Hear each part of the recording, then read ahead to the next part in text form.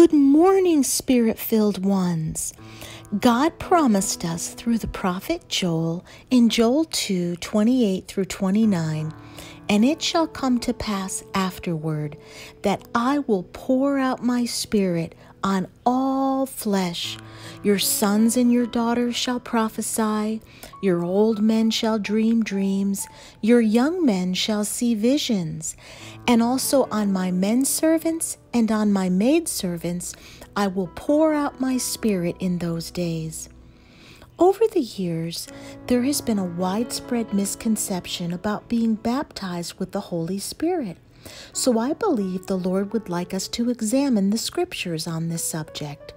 First of all, Jesus said in Luke 22:49, "Behold, I send the promise of my Father upon you, but tarry in the city of Jerusalem until you are endued with power from on high." See, this was only the beginning. There is no end to this kind of beginning.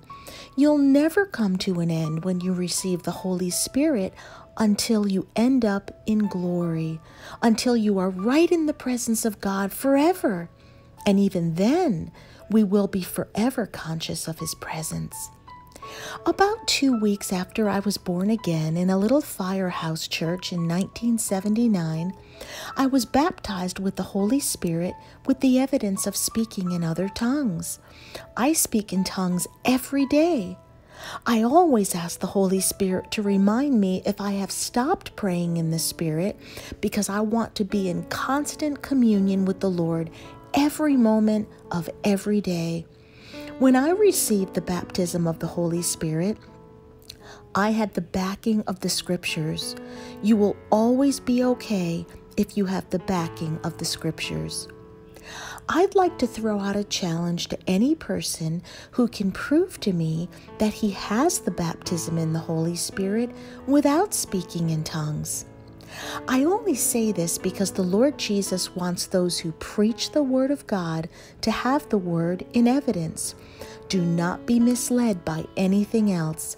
Make sure you have Bible proof for all you have, and then you will be in a place where no one can move you. Okay, let's take a look at the scriptures to prove my position. In the cases of law, if there are 2 clear witnesses, you could win a case before any judge. On the clear evidence of 2 witnesses, any judge will give a verdict. I'd like to give you 3 clear witnesses on the baptism in the Holy Spirit, more than are necessary in courts of law. The first is in Acts 2:4. "And they were all filled with the Holy Spirit and began to speak with other tongues as the Spirit gave them utterance." See, quote, "This is that which Joel prophesied about, and God wants you to have this and nothing less than this. He wants you to receive the baptism in the Holy Spirit according to this scripture." Secondly, in Acts 10, we have another witness. Cornelius had a vision of an angel and sent for Peter. The Bible tells us what happened when the power of God fell upon them. In Acts 10:44 through 45, we read, "While Peter was still speaking these words, the Holy Spirit fell upon all those who heard the word. And those of the circumcision who believed were astonished, as many as came with Peter, because the gift of the Holy Spirit had been poured out on the Gentiles also, for they heard them speak with tongues and magnify God." What convinced these prejudiced Jews that the Holy Spirit had come? They heard them speak with tongues and magnify God. There was no other way for them to know. This evidence could not be contradicted. It is Bible evidence. Be sure that what you receive is always according to the Word of God. We've heard 2 witnesses, and that is sufficient to satisfy the world, but God gives us one better. Let's look at Acts 19:6. It says, "And when Paul had laid hands on them, the Holy Spirit came upon them, and they spoke with tongues and prophesied."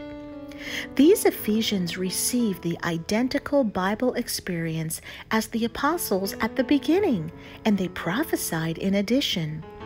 So, 3 times in the scripture we can see this evidence of the baptism in the Spirit. So, what are tongues for? Look at 1 Corinthians 14:2 and you'll see. It says, "For he who speaks in a tongue does not speak to men, but to God, for no one understands him. Howbeit in the Spirit he speaks mysteries." It goes on to say in verse 4, "He who speaks in a tongue edifies himself." Let us enter into all the promises of God and not miss out on one of them. It's your inheritance. I encourage you to ask the Lord to baptize you with the Holy Spirit with the evidence of speaking in other tongues, and you will do more in 1 year when you are baptized in the Holy Spirit than you can do in 50 years without Him. I pray that you are so filled with Him that you will bring a revival everywhere you go. Well, praise the Lord. That's it for today. And if you were encouraged and would like to donate to our ministry, simply go on to gordonministries.org and click donate. I love you in Christ Jesus and am praying for you today.